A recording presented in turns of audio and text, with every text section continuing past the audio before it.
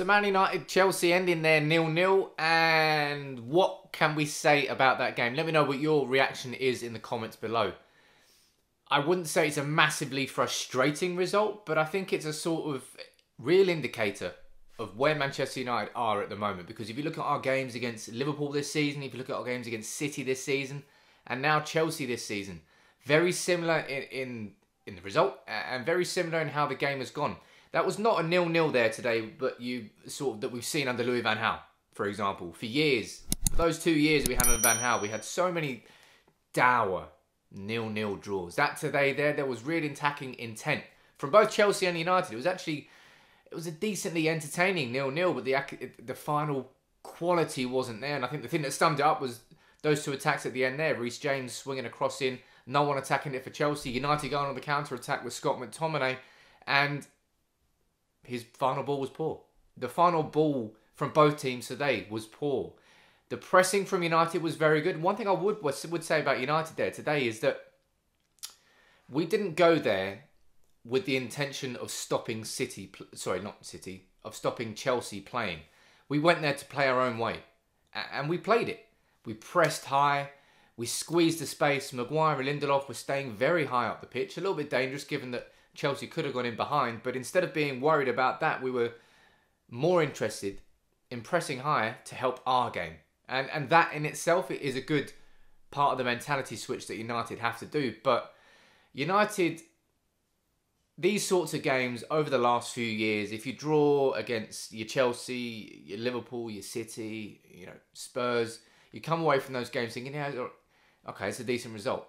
And then you focus on beating your West Brom and Sheffield United and Norwich. But that's the mentality that United have to switch to get away from that and thinking, no, we have to go to Chelsea, go to City, go to Liverpool, and we want 3 points because we want to be champions. We want to win the Premier League. And that's the transition that United are going through at the moment that we haven't quite cracked yet.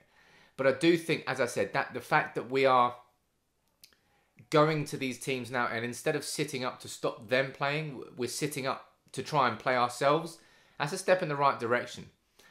Starting 11-wise, you can argue about a starting 11 if you want, but there really is not much point, because even if you pick players that are on form or out of form, something always goes wrong with the starting 11. It really does. Even if you think you've got the best starting 11 possible, something will go wrong.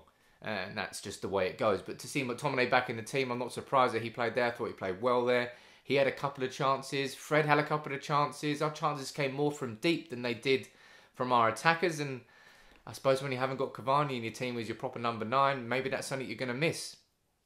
Let me know what you think about that in the comments below. But I think the only real proper talking point from the first half was the penalty, which on paper looks like a stonewall penalty.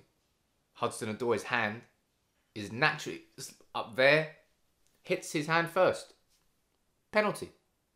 If you take it into interpretation past that point, it probably wasn't a penalty because Greenwood had his arm up, Hudson-Odoi had his arm up. But as far as the rules go, that was a penalty. But it wasn't given. And ultimately there weren't, across the whole 90 minutes, there weren't any huge gilt-edged chances from either team. I think I remember De Gea making a good save and then Shaw covering up in the first half. But overall, it wasn't a game that either team really felt they deserved to win. But certainly going into that last 10 minutes, it reaches the point in the game there where you're looking at Chelsea and United, two teams I would say that at the moment have a similar mentality of coming away from these games with a point. That's good enough. That's good enough. We can build on that.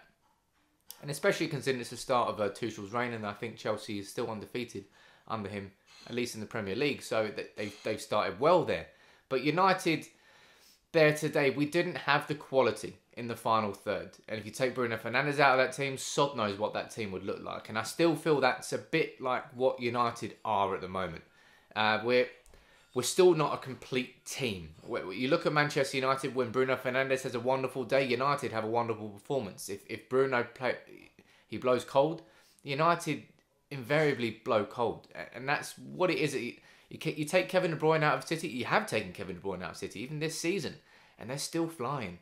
You take Salah out of Liverpool, for example, they've still got enough quality all around the pitch to cope without him. But United at the moment, unless Bruno Fernandes really is on form and singing, United really don't have that sort of quality in the final third.